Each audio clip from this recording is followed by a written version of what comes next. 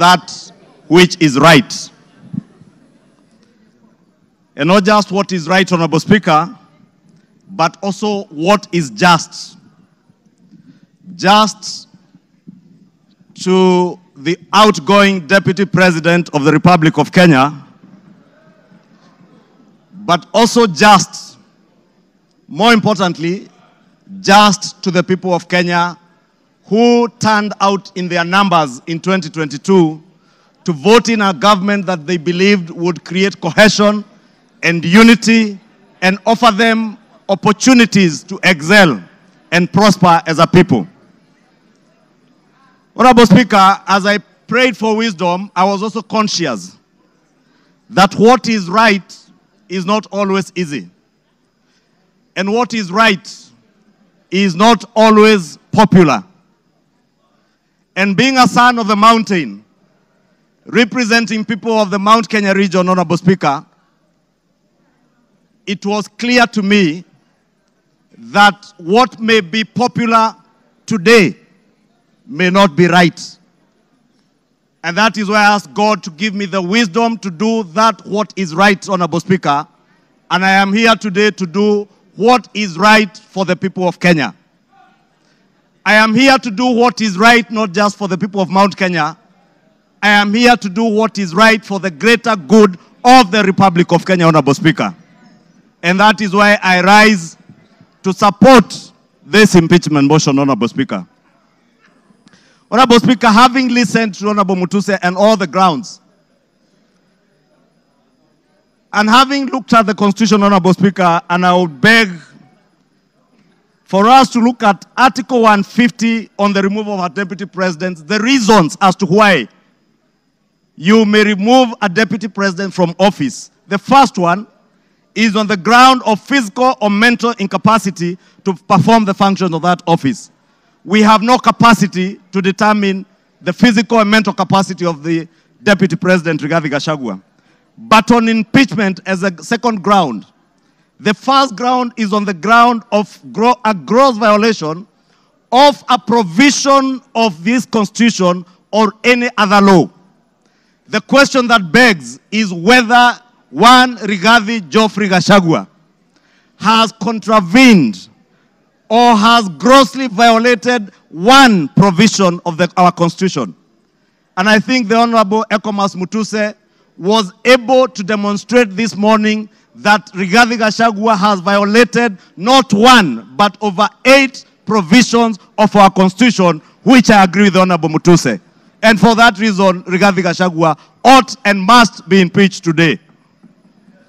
The second ground, Honorable Speaker, is where there are serious reasons. And Senior Counsel Otiende Amolo went to great length this morning to explain what serious, when you believe there are serious reasons that the Deputy President has committed a crime under national or international law. Honorable Speaker, behind the veneer of humility that you have seen here this evening, behind the veneer of humility that Kenyans saw on national TVs on Sunday, pretending to apologize, is a dark face of violence.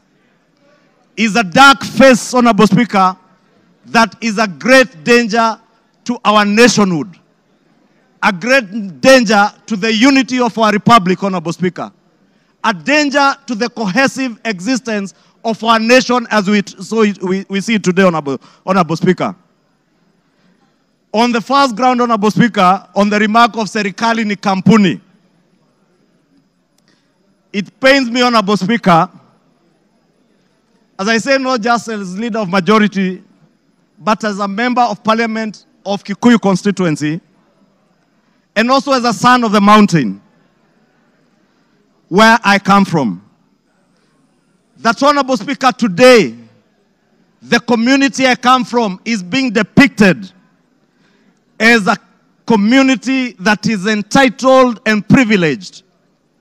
We are a community, Honorable Speaker, that has love for other Kenyans and other communities in our republic.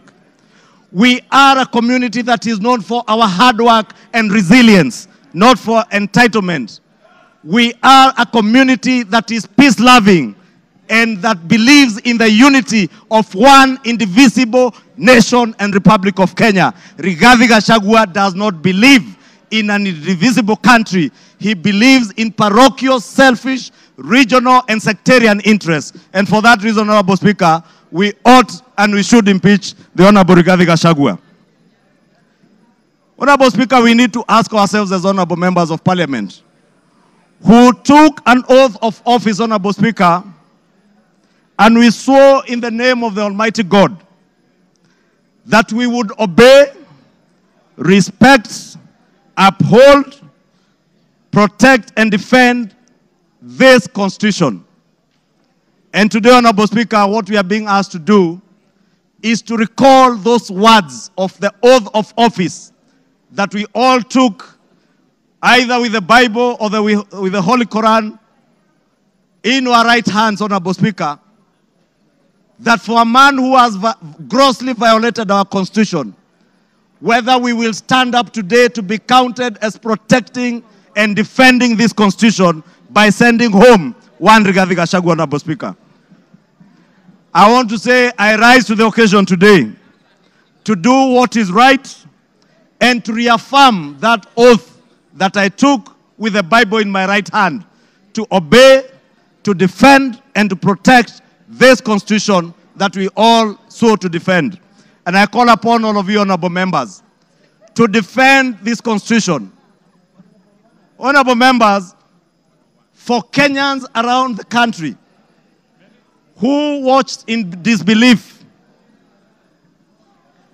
as the Honorable Rigathi Gachagua went to great length, and the Honorable Otiende Amolo told us this morning, if you have to spend 2 hours on national TV to defend corruption and tell the world how you are not corrupt, you are definitely corrupt. Honorable Speaker, the Deputy President with his legal team submitted their defense late at 4 p.m. this afternoon, imagining that we will not have the time to go through this voluminous document. If you go through what Rigathi Gachagua was telling you here, on Olive Garden Hotel, he claims that this hotel was sold by executors to a third party. Honorable Speaker, if you peruse through the documents, the third party that is said to have bought this hotel, Honorable Speaker, and allow me, Honorable Speaker, first to tell you that the joint executors of the will of the late Governor Nderitu Gachagua were Rigathi Gachagua, Advocate Njoroge Regeru, and one Mr. Mwai, who was said to have been his great friend, Mwai Madhenge.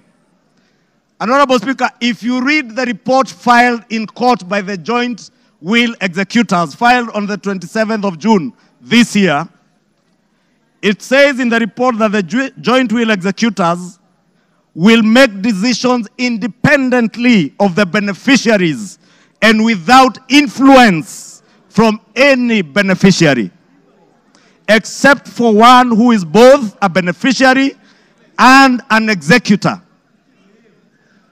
The joint will executors does not have the same attributes and mandates as for trustees, where beneficiaries would play a part assisting in decision making. What this is saying, Honorable Speaker, a document filed in court, is that Rigathi Gachagua, as a joint will executor, was also a beneficiary of the estate of his late brother. He was not only a joint will executor, he was also a beneficiary, and he was also a purchaser for value of the estate of his late brother. Olive Gardens is said to have been sold to one gentleman that many of us know, the Honorable Gishimu Githinji, the member for Gishugu, will tell you that the gentleman who is listed here as a purchaser for value for Olive Gardens, one Peterson Jomo Muchira was a candidate in Gishugu constituency. He is a direct proxy of one Rigathi Geoffrey Gachagua. And Honorable Speaker, I must confess, and I am sorry to my friend Peterson because I know him. I just called him this afternoon when I saw this document. And I asked him whether TM Civil Engineering Limited is his company, and he confirmed to me it is indeed his company. I therefore want to tell you Olive Gardens was purchased through the proxy of Peterson Jomo Muchira with 0 shares and TM Civil Engineering Limited with 6,000 shares. Those who have visited the Annex House, the Office of the Deputy President, know this Jomo is a permanent fixture in the Office of the Deputy President, and therefore his direct proxy. Honorable Speaker, we are also told, Honorable Speaker, that this very hard-working young Kenyans, in the names of Keith Ikino Rigathi and Kevin Gachagua Rigathi, who are listed on the CR12 of the documents that were tabled this afternoon by Rigathi, are shareholders of Vipingo Beach Resort that owns the Vipingo property in Kilifi County. The one the Honorable Chonga was speaking about. Rigathi Gachagua told Kenyans on national TV that this property is still owned by the family and therefore is still part of the estate. Keith Ikino and Kevin Gachagua, his sons, were not joint will executors of the estate of Nderito Gachagua. And the owners who are listed on this CR12 is Keith Ikino Rigathi, Kevin Gachagua Rigathi, and the estate of the deceased James Nderito Gachagua. It is a rather ingenious way of trying to hide behind the estate of his late brother. And how shameful, Honorable Speaker, that the Deputy President of the Republic of Kenya would hide behind the veil of the estate of his late brother to disguise what is outright proceeds of crime, because he is a purchaser of this property, and that is why his 2 sons are listed as directors and shareholders of Vipingo Ridge, of Vipingo Beach Resort. But he was on national TV telling Kenyans, this is a property that belongs to the family, and we have decided to keep it. This is a House of Records, Honorable Speaker, and it is good we gave the Honorable Rigathi Gachagua an opportunity to be heard so that we can expose his lies in broad daylight or this early in the evening. And I want to tell Kenyans and all of you members, save this country from this dark face, Honorable Speaker, honorable members. Save this country, Honorable Speaker. Honorable Speaker, because of time, I know there was alluding, Honorable Speaker, if you look at the time this company, Vipingo Beach Resort, was formed, it was founded on 5th August 2008. I would guess if Keith Gachagua is 31 years old today, at the time this company was registered, he was only 15 years old or 14 years old. He cannot have been listed as a director. His younger brother must have been 12 or 13. For heaven's sake, Deputy President, give some credit. Honorable Speaker, we also had the issue of shareholding, Honorable Speaker. And we were told that in our coalition agreement, Honorable Speaker, and you are then the leader of Ford Kenya, and you know you never subscribed to shareholding in our coalition agreements within Kenya Kwanza. Anybody who subscribed to the Kenya Kwanza coalition was subscribing not to shares, but to an ideology, a shared ideology, not shareholding, as Rigathi Gachagua wants Kenyans to believe. Honorable Speaker, let me finish by saying, Honorable Speaker, that the mountain is intact. The mountain is intact. The mountain is intact. The mountain is intact. The mountain is named after Kenya because it belongs to all the people of Kenya. We must end ethnic balkanization.